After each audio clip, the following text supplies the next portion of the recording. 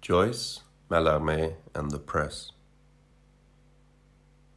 Declining to write for the Revue Européenne in 1831, Lamartine said to its editor, "Do not perceive in these words a superb disdain for what is termed journalism. Far from it. I have too intimate a knowledge of my epoch to repeat this absurd nonsense, this impertinent inanity against the periodical press. I know too well the work Providence has committed to it. Before this century shall run out, journalism will be the whole press, the whole human thought. Since that prodigious multiplication which art has given to speech, multiplication to be multiplied 1,000-fold yet, mankind will write their books day by day, hour by hour, page by page. Thought will be spread abroad in the world with the rapidity of light, instantly conceived, instantly written, instantly understood at the extremities of the earth. It will spread from pole to pole. Sudden, instant, burning with the fervor of soul which made it burst forth, it will be the reign of the human soul in all its plenitude. It will not have time to ripen, to accumulate in a book. The book will arrive too late. The only book possible from today is a newspaper." It is strange that the popular press as an art form has often attracted the enthusiastic attention of poets and aesthetes, while arousing the gloomiest apprehensions in the academic mind. The same division of opinion can be traced in the 16th century concerning the printed book. 2,000 years of manuscript culture were abruptly dissolved by the printing press. Failure to understand this arises from various overriding assumptions about the universal benefits of print. But today, when technology has conferred ascendancy on pictorial and radio communication, it is easy to detect the peculiar limitations and bias of the 4-century span of book culture, which is coming to a close. In her recent study of George Herbert, Rosamund Tuve stressed the extent to which metaphysical conceits were direct translations into verbal terms of popular pictorial imagery of the late Middle Ages. She was able to show that the characteristic conceits of Herbert and others arose from the meeting of the old manuscript culture, with its marginal pictures, and the new printed medium. In the same way, many others have argued that the particular richness of effect of Elizabethan and Jacobean language was the result of a meeting of the oral tradition and the new printed culture. Mere literature doesn't begin until the oral tradition was entirely subordinated to the silent and private studies of the bookman. It was the lifelong claim of W.B. Yeats that, in Ireland, this conquest over the spoken word was less complete than elsewhere in Anglo-Saxony. So, if the metaphysicals owe much to their adaptation of medieval pictographs to the printed medium, it could be suggested that modern poetry, with its elaborate mental landscapes, owes much to the new pictorial technology which fascinated Poe and Baudelaire, and on which Rimbaud and Mallarmé built much of their aesthetics. If the Jacobeans were receding from a pictographic culture towards the printed page, may we not meet them at the point where we are receding from the printed word under the impetus of pictorial technology? Manuscript technology fostered a constellation of mental attitudes and skills of which the modern world has no memory. Plato foresaw some of them with alarm in the Phaedrus. The specific which you have discovered is an aid not to memory, but to reminiscence. And you give your disciples not truth, but only the semblance of truth.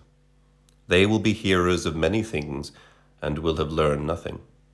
They will appear omniscient, and will generally know nothing. They will be tiresome company, having the show of wisdom without the reality. Plato is speaking for the oral tradition before it was modified by literacy. He saw writing as a mainly destructive revolution. Since then, we have been through enough revolutions to know that every medium of communication is a unique art form, which gives salience to one set of human possibilities at the expense of another set. Each medium of expression profoundly modifies human sensibility in mainly unconscious and unpredictable ways. Alphabetic communication brings about an inevitable psychic withdrawal, as E.J. Chaytor showed in From Script to Print, with a train of personal and social maladjustments. But It secures a host of advantages. Psychic withdrawal is automatic because the process of literacy is the process of setting up the interior monologue. It is the problem of translation of the auditory into the visual and back again, which is the process of writing and reading that brings the interior monologue into existence, as can be observed in the study of pre-literate cultures today. This introversion, with its consequent weakening of sense perception, also creates inattention to the speech of others and sets up mechanisms which interfere with verbal recall. Exact verbal recall is scarcely a problem for pre-literate cultures. Throughout Finnegan's Wake, Joyce plays some of his major variations on this theme of ABC'd mindedness in those pagan ironed times of the first city, when a frond was a friend. His verbivo-co-visual presentation of an all-night's newsery reel is the first dramatization of the very media of communication as both form and vehicle of the flux of human cultures. Most of the problems of reading the Wake dissolve when it is seen that he is using the media themselves as art forms, as in a phantom city faked of film folk. The lights go up in his Phoenix Playhouse as the sun dips at the end of the Anna Livia section, and he is ready to mime the war of light and dark, of Michael, the devil, and the Maggies in a zodiacal dance of the witches, montage, with nightly redistribution of parts and players by the puppetry producer. Throughout the Wake, this interior tubloid, or tale of a tub, is linked both to the Kabbalistic significance of the letters of the alphabet and to the psychological effect of literacy in creating a general ABC'd mindedness in human society. But the arrest of the flux of thought and speech, which is the written page, permits that prolonged analysis of thought processes from which arises the structures of science. Pictographic Chinese culture, for example, would seem to stand midway between the extremes of our abstract written tradition and the plenary oral tradition, with its stress on speech as gesture, and gesture as phatic communion. And it is perhaps this medial position between the non-communicating extremes of print and pictorial technology which attracts us today to the Chinese ideogram. A principal feature of manuscript culture was its relative unity. The rarity and inaccessibility of manuscript books fostered a habit of encyclopedism. And where scholars were not numerous, there were additional reasons for each of them to be acquainted with the entire range of authors. Moreover, manuscripts were studied slowly and aloud. Silent reading was impossible until the presses created the macadamized highways of print. The handwritten book was a broken road, which was traveled slowly and infrequently. It kept the reader close to the dimensions of oral discourse. The publication of a poem consisted in reading or reciting it to a small audience. The promulgation of ideas was by public disputation. Print multiplied scholars, but it also diminished their social and political importance. And it did the same for books. Unexpectedly, print fostered nationalism and broke down international communication because publishers found that the vernacular audience was larger and more profitable. As H.A. Innes has shown in The Bias of Communication, the printed word has been a major cause of international disturbance and misunderstanding since the 16th century. But pictorial communication is relatively international and hard to manipulate for purposes of national rivalry.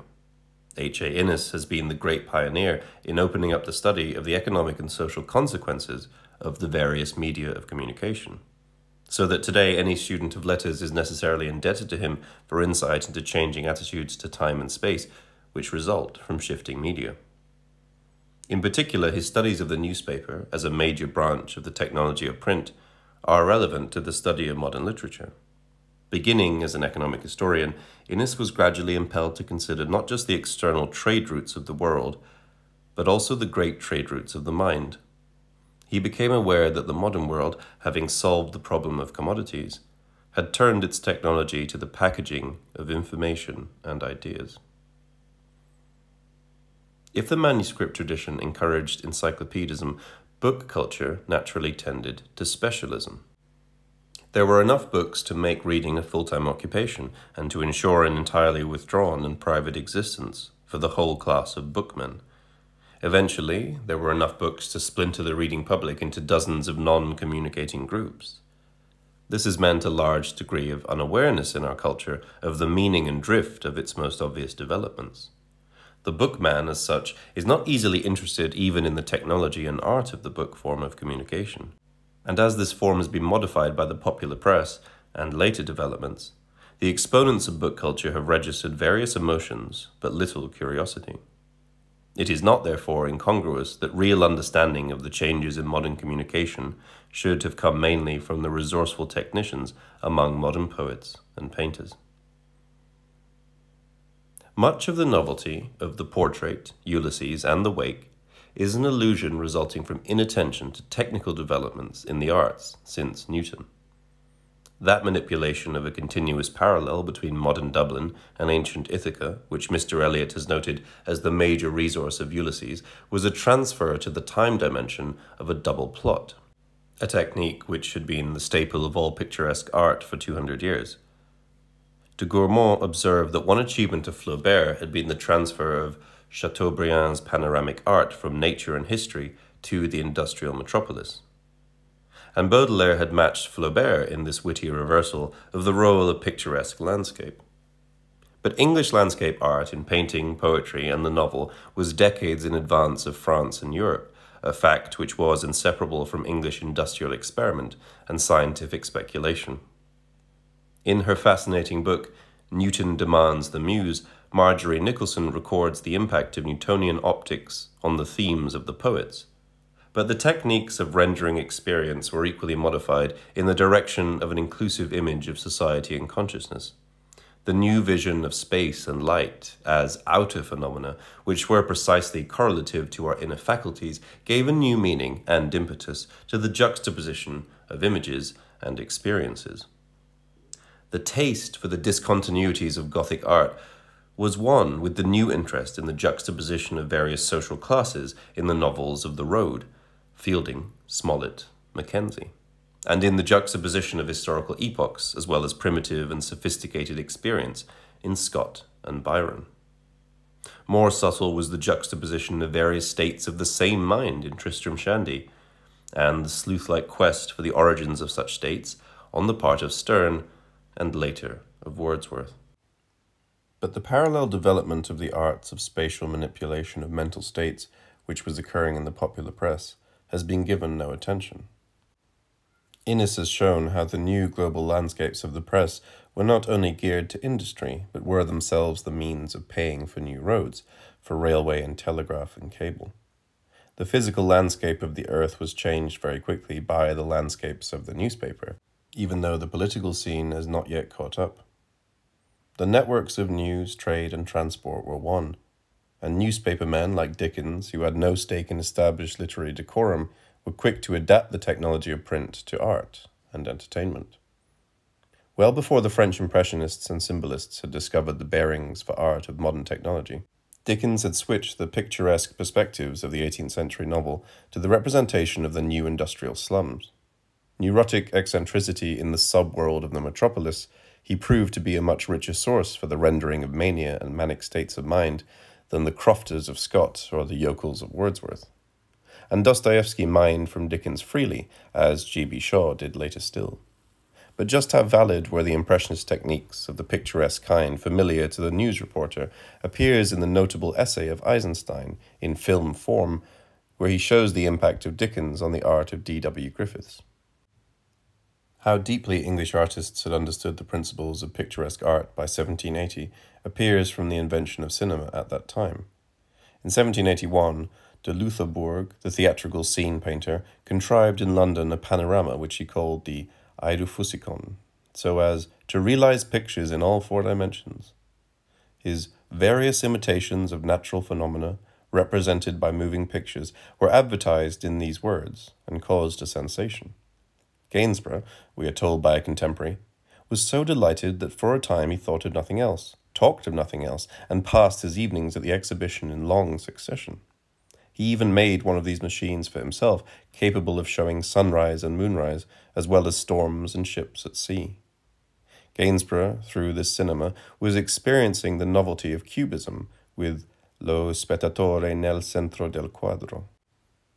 Another familiar instance of the abrupt newspaper juxtaposition of events in picturesque perspective is The Ring in the Book, an explicitly newspaperish crime report given as a series of inside stories, each one contained within another like Chinese boxes. But it was Mallarmé who formulated the lessons of the press as a guide for the new impersonal poetry of suggestion and implication. He saw that the scale of modern reportage and of the mechanical multiplication of messages made personal rhetoric impossible. Now was the time for the artist to intervene in a new way and to manipulate the new media of communication by a precise and delicate adjustment of the relations of words, things, and events. His task had become not self-expression, but the release of the life in things. Un coup de dé illustrates the road he took in the exploitation of all things as gestures of the mind, magically adjusted to the secret powers of being. As a vacuum tube is used to shape and control vast reservoirs of electric power, the artist can manipulate the low current of casual words, rhythms, and resonances to evoke the primal harmonies of existence, or to recall the dead. But the price he must pay is total self-abnegation. The existentialist metaphysic latent in Mallarmé's aesthetics was stated in 1924 in Praise of Newspapers by Karel Capek. The newspaper world, like that of the wild beasts, exists solely in the present. Press consciousness, if one can speak of consciousness, is circumscribed by simple present time, extending from the morning on to the evening edition, or the other way around. If you read a paper a week old, you feel as if you were turning the pages of Dalamil's Chronicle. No longer is it a newspaper, but a memorial. The ontological system of newspapers is actualized realism. What is just now exists. Literature is the expression of old things in eternally new forms, while newspapers are eternally expressing new realities in a stabilized and unchangeable form. By extending the technique of reporting the coexistence of events in China and Peru from global space to the dimension of time, Joyce achieved the actualized realism of a continuous present for events past, present, and future. In reverse, it is only necessary to remove the date line from any newspaper to obtain a similar, if less satisfactory, model of the universe. That is what R.L. Stevenson meant when he said he could make an epic of a newspaper if he knew what to leave out. Joyce knew what to leave out. For that school of thought for which the external world is an opaque prison, art can never be regarded as a source of knowledge, but only as a moral discipline and a study of endurance. The artist is not a reader of radiant signatures on materia signata, but the signer of a forged check on our hopes and sympathies. This school has supported the idea of the function of art as catharsis, which, as G.R. Levy shows in The Gate of Horn, was a preparation for the lesser Greek mysteries. But if the world is not opaque, and if the mind is not of the earth earthy, then this moral view of art should yield to the cognitive view. However that may be, the cathartic, ethical view of art has led to a doctrinaire hostility to the use of discontinuity in art, the theme of Arnold's preface to Poems, 1853, and indifference to all popular art. And in the past century, with every technological device advancing the discontinuous character of communication, the stand taken by the cathartic and ethical school has enveloped the entire world of popular culture in a haze of esoteric nescience, disguised, however, as a profound moral concern with the wider hope and the higher things. Joyce had a phrase for this anti-cognitive attitude: the cultic toilette. Moral and aesthetic horror at the ignobility of the popular scene gave way to an opposite attitude in the symbolists, and Mallarmé is, before Joyce, the best spokesman of the new approach. In his Shop Windows, Étalage, while analyzing the aesthetics of commercial layout, he considers the relations between poetry and the press. A shop window full of new books prompts his reflection that the function of the ordinary run of books is merely to express the average decree of human boredom and incompetence, to reduce to a written form the horizon of the human scene in all its abounding banality. Instead of deploring this fact, as literary men tend to do, the artist should exploit it. The vague, the commonplace, the smudged and defaced, not banishment of these, occupation rather, apply them as to a patrimony. Only by a conquest and occupation of these vast territories of stupefaction can the artist fulfill his culturally heroic function of purifying the dialect of the tribe, the Herculean labor of cleaning the Augean stables of speech, of thought and feeling. Turning directly to the press, Mallarmé designates it as a traffic, an epitomization of enormous and elementary interests, employing print for the propagation of opinions, the recital of diverse facts, made plausible in the press, which is devoted to publicity, by the omission, it would seem, of any art.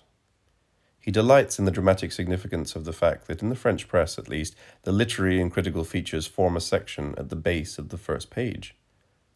And even more delightful, fiction, properly so called, or the imaginative tale, frolics across the average daily paper, enjoying the most prominent spots, even to the top of the page, dislodging the financial feature and pushing actuality into second place. Here, too, is the suggestion and even the lesson of a certain beauty, that today is not only the supplanter of yesterday or the presager of tomorrow, but issues from time, in general, with an integrity bathed and fresh. The vulgar placard, bold, at the street corner, thus sustains this reflection on the political text. Such experience leaves some people cold because they imagine that while there may be a little more or less of the sublime in these pleasures tasted by the people, the situation as regards that which alone is precious and immeasurably lofty, and which is known by the name of poetry, that this situation remains unchanged. Poetry, they suppose, will always be exclusive, and the beat of its pinions will never approach those pages of the newspaper where it is parodied, nor are they pleased by the spread of wings in our hands of those vast improvised sheets of the daily paper. Mallarmé is laughing at these finicky and unperceptive people for whom the press appears as a threat to real culture, and continues, to gauge by the extraordinary actual superproduction through which the press intelligently yields its average, the notion prevails, none the less, of something very decisive which is elaborating itself, a prelude to an era, a competition for the foundation of the popular modern poem, at the very least of innumerable 1001 Nights, by which the majority of readers will be astonished at the sudden invention. You are assisting at a celebration, all of you, right now, amidst the contingencies of this lightning achievement. The author of Ulysses was the only person to grasp the full artistic implications of this radically democratic aesthetic, elaborated by the fabulous artificer, the modern Daedalus, Stéphane Mallarmé. But Joyce was certainly assisted by Flaubert's sentimental education and Bouvard and Pécuchet in adapting Mallarmé's insights to his own artistic purposes. A very little reflection on the scrupulously banal character of Flaubert's epics about industrial man illuminates much of the procedure in Ulysses and The Wake. Crise de verre, étalage, and Le Livre, instruments spirituels, all belong to the last few years of Mallarmé's life, representing his ultimate insights, 1892 to 1896. And in each of these essays, he is probing the aesthetic consequences and possibilities of the popular arts of industrial man. In Le Livre, he turns to scrutinize the press once more, opening with the proposition, self-evident to him, that the whole world exists in order to result in a book. This is a matter of metaphysical fact, that all existence cries out to be raised to the level of scientific or poetic intelligibility. In this sense, the book confers on things and persons another mode of existence, which helps to perfect them. And it is plain that Mallarmé regarded the press as this ultimate encyclopedic book in its most rudimentary form. The almost superhuman range of awareness of the press now awaits only the full analogical sense of exact orchestration to perfect its present juxtaposition of items and themes. And this implies the complete self-effacement of the writer, for this book does not admit of any signature. The job of the artist is not to sign, but to read signatures. Existence must speak for itself. It is already richly and radiantly signed. The artist has merely to reveal, not to forge the signatures of existence. But he can only put these in order by discovering the orchestral analogies in things themselves. The result will be the hymn, harmony, and joy as a pure ensemble ordered in the sharpest and most vivid circumstance of their interrelations. Man charged with divine vision has no other mode of expression save the parallelism of pages as a means of expressing the links, the whims, the limpidity on which he gazes. All those pseudo-rationalisms, the forged links and fraudulent intelligibility which official literature has imposed on existence, must be abandoned. And this initial step the press has already taken in its style of impersonal juxtaposition, which conveys such riches to the writer. This work of popular enchantment, which is the daily paper, is not lacking in moral edification, for the hubbub of appetites and protests to be found among the advertisements and announcements proclaims each day the original servitude of man and the confusion of tongues of the Tower of Babel. But the very format of the press resembles a retracted wing which is ready to spread itself, awaiting only the intervention of folding or of rhythm, in order to rid us of all that passes for literature. Mallarmé sees this impersonal art of juxtaposition as revolutionary and democratic, also in the sense that it enables each reader to be an artist. Reading becomes a solitary, tacit concert given to itself by the mind, which recaptures significance from the least sonorities. It is the rhyming and orchestrating of things themselves which releases the maximum intelligibility and attunes the ears of men once more to the music of the spheres. We are finished, he says, with that custom of an official literary decorum by which poets sang in chorus, obliterating with their personal forgeries the actual signatures of things. In fact, the new poet will take as much care to avoid a style that is not in things themselves, as literary men have in the past sought to achieve, and impose one. In approaching the structure of Ulysses as a newspaper landscape, it is well to call to mind a favorite book of Joyce's, The Purple Island of Phineas Fletcher, the author's name suggesting Finn the Arrow Maker. Fletcher presents the anatomy and labyrinths of the human body in terms of an enchanted Spencerian landscape. Many have pointed out the importance of the human form of the sleeping giant, the collective consciousness, as the structure of the wake. And Joyce was careful to instruct his readers in the relation between the episodes of Ulysses and our bodily organs. In 1844, the American press greeted the telegraph as the first definite pulsation of the real nervous system of the world. In Ulysses, in episode 7, we find ourselves in a newspaper office, in the heart of the Hibernian metropolis. For Joyce, the press was indeed a microcosm of the world of man, its columns unchanging monuments to the age-old passions and interests of all men, and its production and distribution a drama involving the hands and organs of the entire body politic. With its dateline, June 16th, 1904, Ulysses is, newspaper-wise, an abridgment of all space in a brief segment of time, as the wake is a condensation of all time in the brief space of Howth Castle and environs. The dateline of Ulysses, the day of the end of the drought in the land of the dead, the day of the meeting of Joyce and Nora Barnacle, was the day that Joyce was to preserve in exile, as Aeneas carried to New Troy the ashes and hut urn of his ancestors. Fustel de Coulanges, the ancient city, is a useful introduction to this aspect of Joyce's filial piety. But whereas the techniques of the wake are telekinetic and are explicitly specified as those of radio, television, newsreel, and the stuttering verbal gestures of HCE, it is the newspaper as seen by Mallarmé that provides most of the symbolist landscapes of Ulysses. As a daily cross-section of the activities and impulses of the race, the press is an inclusive image affording possibilities of varied orchestration. A passage in Stephen Hero suggests the direction in which Joyce has modified the superficial cross-section of the popular press. The modern spirit is vivisective. Vivisection itself is the most modern process one can conceive. All modern political and religious criticism dispenses with presumptive states. It examines the entire community in action and reconstructs the spectacle of redemption. If you were an aesthetic philosopher, you would take note of all my vagaries, because here you have the spectacle of the aesthetic instinct in action. The philosophic college should spare a detective for me. The key terms here, vivisection, community in action, reconstruction, detection, are related to every phase of Joyce's aesthetic.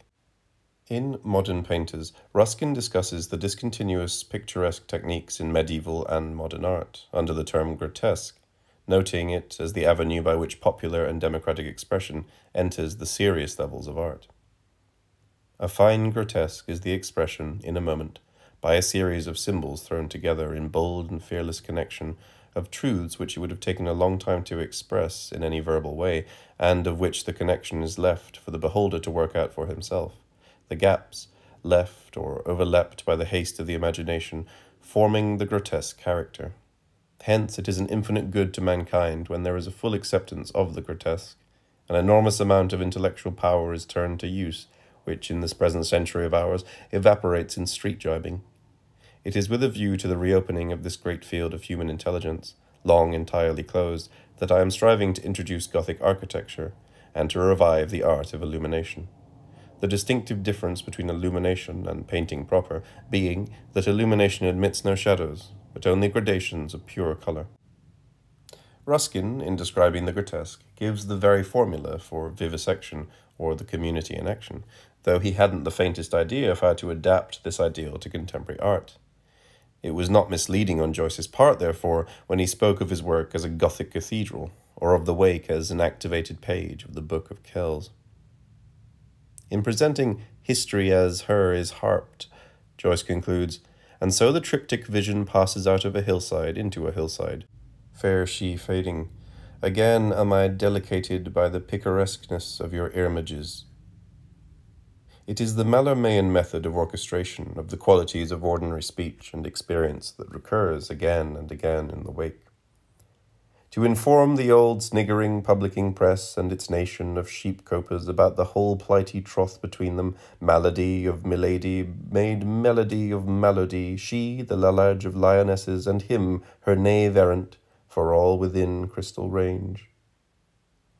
The last crystal image gives the typical translation of the auditory into the visual, music into colour, the harp of Aeolus into the map of Memnon, time into space, which is the kind of metamorphosis which is going on everywhere in the Wake. But the world of Ulysses, being primarily a modulation of space, is relatively static and newspaperish in its landscapes. It stands as inferno to the purgatorio of the Wake. However, in the Aeolus section of Ulysses, which is governed specifically by the organ lungs and the art of rhetoric, everything, as Bloom says, speaks for itself. The sheets of the newspaper become the tree harp for the wind of rhetoric, and the tree harp of the newspaper office is appropriately located beside the rock pillar of the hero. Before Nelson's pillar, trams glowed, shunted, changed trolley, started for Blackrock. The trams, with their rows of cast steel, provide a parallel network to the linotype machines and the rows of printed matter. But if the tree and pillar provide the true image of a hero cult, the rhetoric that blows through the leaves of this tree is that of an alien speech. Much is made of this contretemps throughout the episode, and the climax brings this dramatic conflict to an issue. J.J. O'Malloy recites John F. Taylor's defense of the Gaelic revival, the theme of which is the Mosaic refusal to accept the gods and cult of the dominant Egyptians, a refusal which made possible his descent from Sinai, bearing in his arms the tables of the law graven in the image of the outlaw. This passage, the only one Joyce seems to have recorded from Ulysses, has an obvious bearing on the relation of his own art to English culture. In his Dialogue de l'Arbre, Valery expounds the Aeolian cosmology of trees, roots, trunks, branches, leaves. Chacun dit son nom, au lin confus, l'homme qui t'agite. Je veux foudre toutes tes voix.